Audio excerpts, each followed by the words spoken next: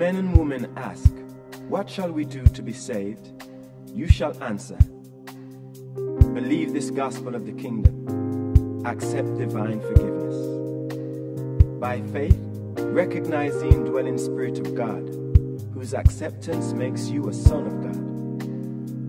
Have you not read in the scriptures where it says, "In the Lord have I righteousness and strength"? Also where the Father says, "My righteousness is near, my salvation has gone forth, and my arms shall enfold my people. My soul shall be joyful in the love of my God, for he has clothed me with the garments of salvation, and has covered me with the robe of his righteousness."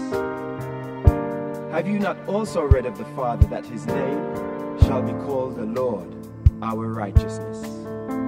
Take away the filthy rags of self-righteousness, and clothe my Son with the robe of divine righteousness and eternal salvation.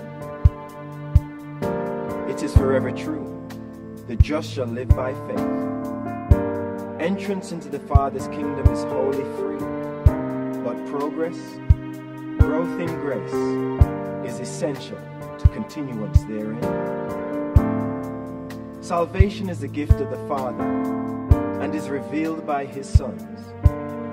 Acceptance by faith on your part makes you a partaker of the divine nature, a son or a daughter of God. By faith you are justified.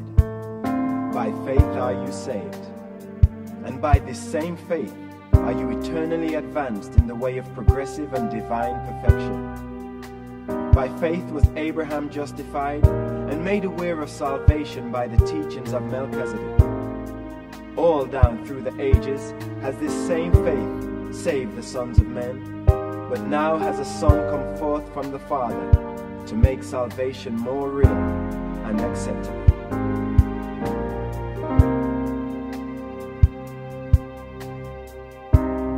You cannot buy salvation. You cannot earn righteousness. Salvation is the gift of God, and righteousness is the natural fruit of the Spirit-born life of sonship in the kingdom. You are not to be saved because you live a righteous life. Rather is it that you live a righteous life because you have already been saved, have recognized sonship as a gift of God, and service in the kingdom as the supreme delight of life on earth. When men believe this gospel, which is a revelation of the goodness of God, they will be led to voluntary repentance of all known sin. Realization of sonship is incompatible with the desire to sin.